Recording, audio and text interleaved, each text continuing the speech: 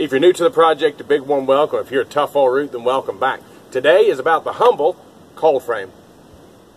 You're watching Steep in the Woods. I'm Josh. I'm Celia. And this is our daughter, Ivy. Here at Steep in the Woods, we are 100% off-grid. We live on a 14-acre mountaintop homestead nestled deep in the Appalachian Mountains of North Carolina. Here on Steep in the Woods, we do totally off-grid on a shoestring budget. You'll see no fancy stuff here. It's just making do with what you have and what you can figure out. So a cold frame really is a really simple, really easy tool for yourself and your garden. It will not only allow you to get a jump on your spring planting, but it'll also allow you to retain some amount of your garden, those things that are more cold hardy, deep into winter. So the most important thing with a cold frame is positioning. You want it on a southern facing hill with plenty of sun. I prefer to do mine on a hill because it helps with drainage, and it gives you that pitch to collect as much of that sun as possible without building up the backside of it. The first thing that I'm going to take and do is I just got a couple sticks here. I'm going to lay my window down, and I'm just going to pin the four corners to give me a rough idea of how big of a hole to dig.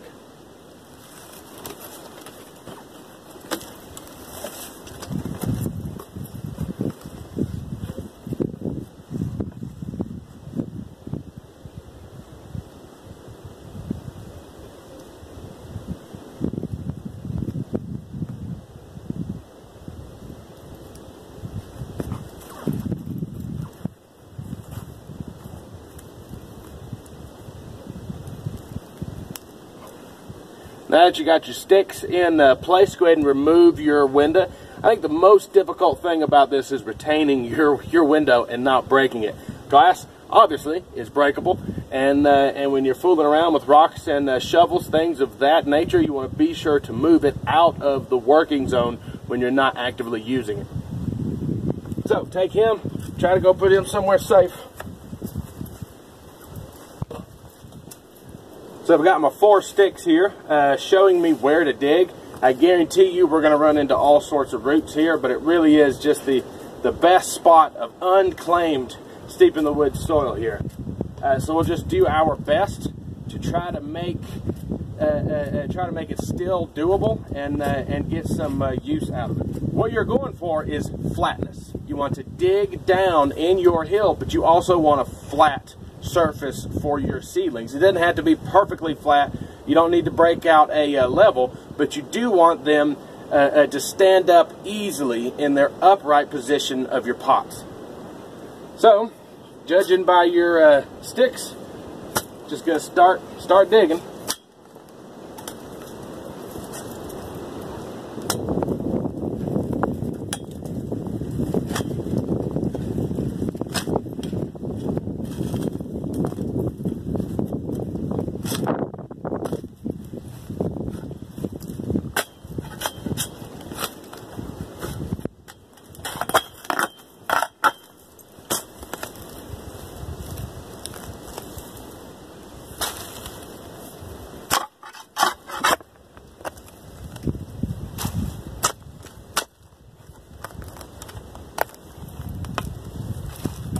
You don't have to go crazy with your digging.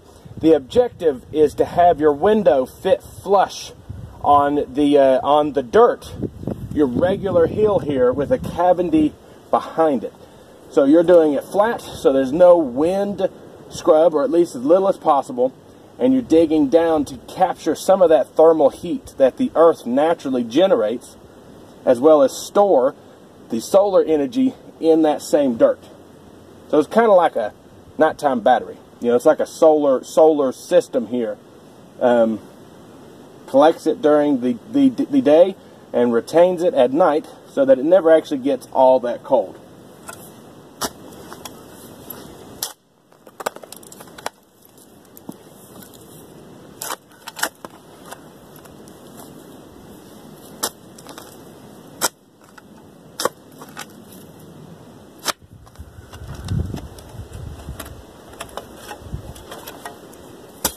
Alright, so that's pretty much it. You know, you're just digging a hole on a southern facing hill, slightly smaller than whatever window you happen to have on hand for this project.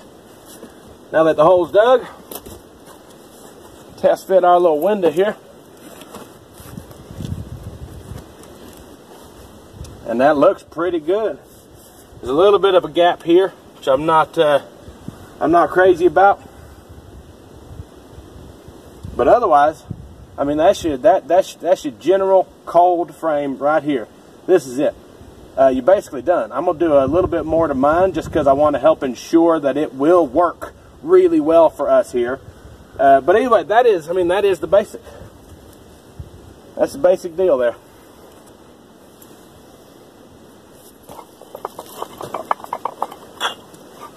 So the other thing I'm gonna do with mine, just because I have access to it, and you know, and it's not gonna cost me nothing, we'll line it. You'll make sure that these are lower than your walls. But I'm just gonna line mine with some dang block here. Let's see, like yeah, nothing major. Doesn't have to be perfect. But just a little bit. Think of it kind of like a battery. You know, the sun, you can store heat energy in anything. The heavier, more dense, and the more, you know, susceptible to heat is your better choice. So like these pieces of concrete block here will serve our purpose perfect. They're heavy. They're rock, which is a really good storage medium. And hey, they were free, and I already got them. You know, I'm not going to toss them, so I got to find some ways to use them. And this is how that use is going to be accomplished. There. So I'm not going for anything beautiful. I'm just going for just a little more thermal mass to it. And another problem I've ran into with cold frames in the past is that they will be too moist. If you're going through a real dense rainy spell, they just turn into like a little mud hole here. So the block also accomplishes a second goal, or a second task for me. It's keeping the pots up off of what will become muddy dirt.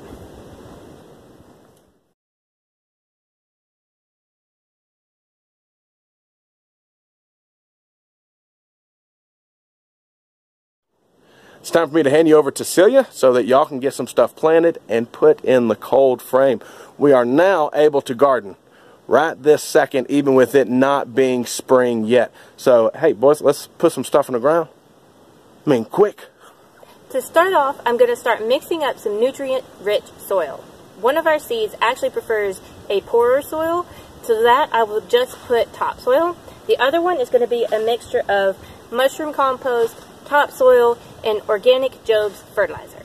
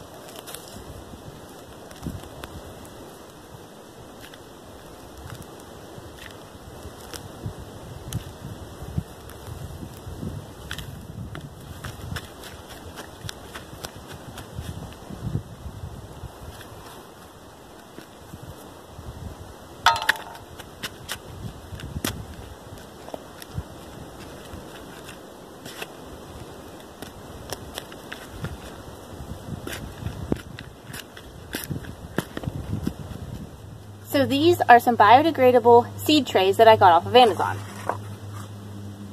It looks like this cold frame is going to fit about 8 of these trays, which is awesome.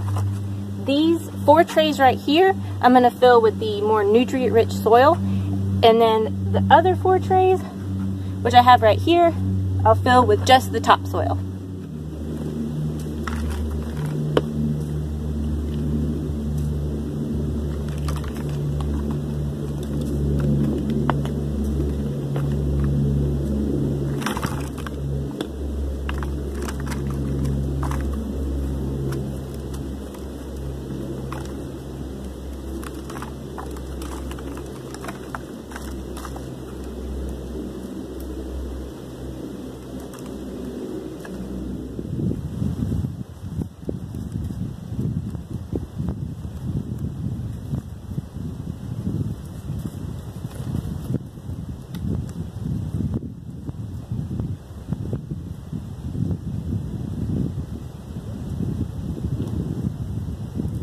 In these 4 trays right here, I'm going to be planting nasturtium.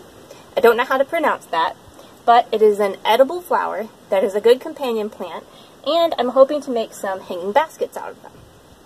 In the nutrient-rich soil right here is going to be lavender and native mountain mint.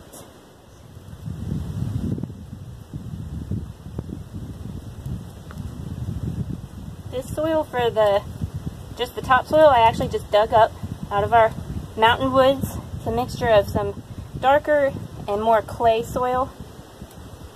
From what I read, it's supposed to be easy to grow, and the worse the soil is, the better it does. So, I'm thinking this is the best combination.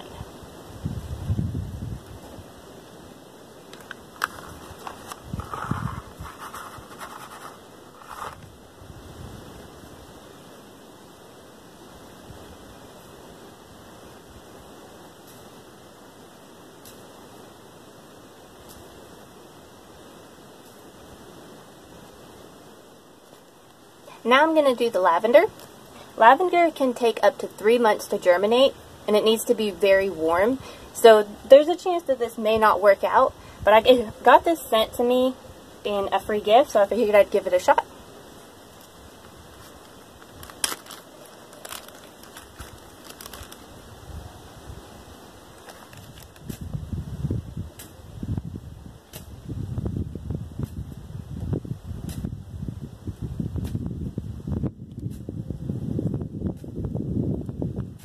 Lastly, I'm going to do our native mountain mint. Now, mint also takes a while to germinate, and from what I read, you want to put at least 5 seeds per plant that you want to end up with. And they are tiny seeds. Supposed to be 100 in here, but it does not look like it.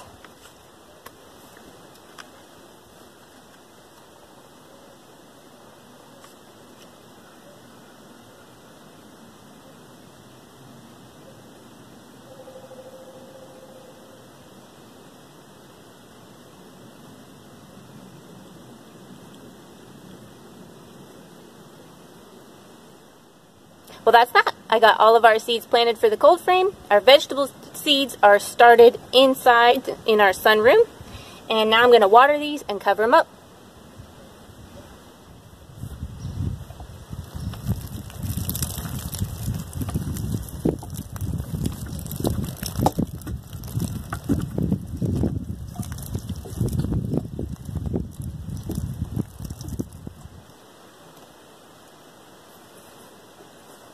So there you go. That is not only the construction of a cold frame here on the mountain, but also how we're going to utilize ours. I'm really excited about the mint because it's a native variety, and we're also going to be doing essential oil. So look for that in the future. But in the meantime, I'd like to encourage y'all to turn on your notifications so you don't miss a single Steep in the Woods video. And hey, if you like what you saw, hit that button. If you're new to the project, hit that other button. Want to help support the project? There are links below. Until next time, here, Steep in the Woods. Oh, P.S.